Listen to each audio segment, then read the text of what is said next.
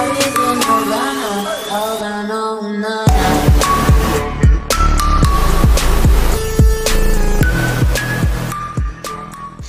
this is Ian here in the camp, and I am also known as the Nerd here at Camp Nerd, and I want to thank everybody for coming back watching another tutorial. This is going to be a quick, simple tutorial, and it's going to be based off the material design themes of what we did in the last tutorial, and this time it is going to be using the cards. Now, within these cards, you can have the ability to put several different, what you will call it, like contents, words, things like that in it.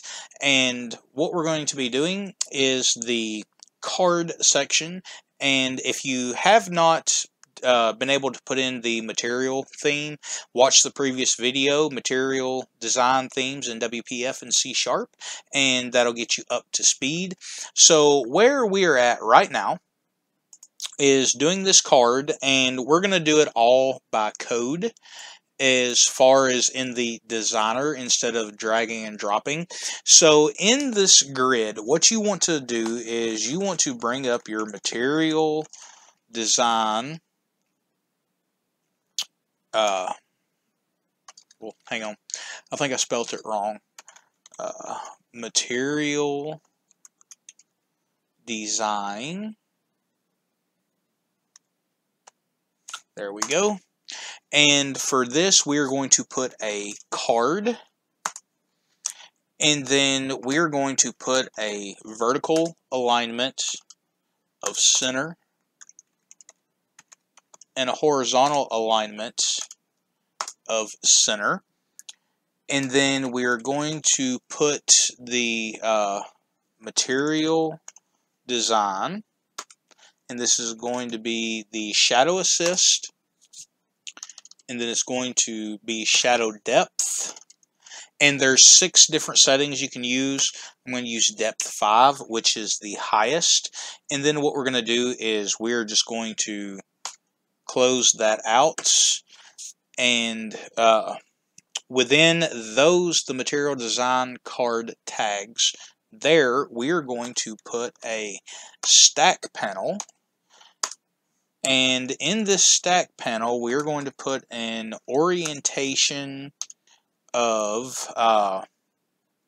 vertical or horizontal. We're going to do horizontal, and we're going to do a margin of 16. And as you see, it kind of comes up to where you can see that. All right, now within the stack panel, we are going to do a material design, and this is going to be a pack icon, and it is going to be a kind of, we're just going to do notifications. There's literally hundreds of icons that you can use for this.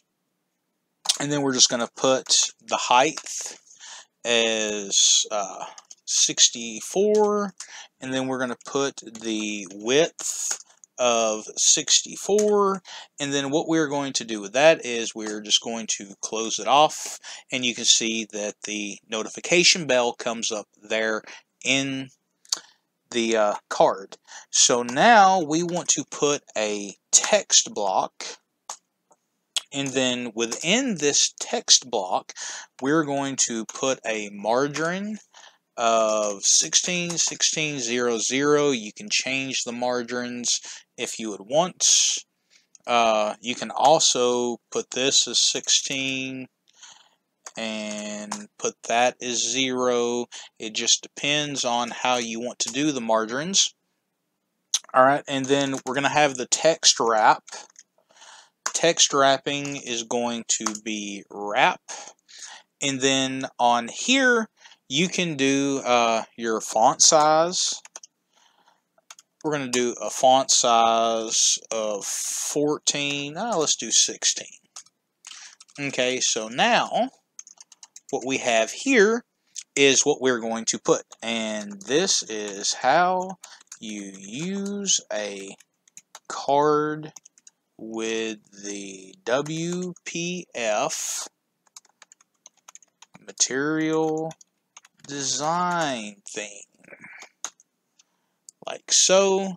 And then also, if you wanted to get more of having it centered, you can put a vertical alignment of center as well as a horizontal horizontal alignment, and put that as center as well, and you notice that it is centered from there. So now if we run it, you will see that you have a card with the back shadow back behind the card. And if you like this tutorial, be sure to like it. If you got any questions, leave them in the comment section below, and I'll be sure to answer them. I try to answer all calls. Well, not calls. My cell phone was just ringing while I was doing this. I try to answer all questions that are given. And also, if you would like to join the Camp Nerd family, be sure to hit the subscribe button. And if you like the videos, like it and turn on the notifications after you subscribe to get more really cool tutorials like this. And as I said before, this is Ian with Camp Nerd, and as always, keep it nerdy in the camp. Alright guys, I'll see y'all in the next tutorials.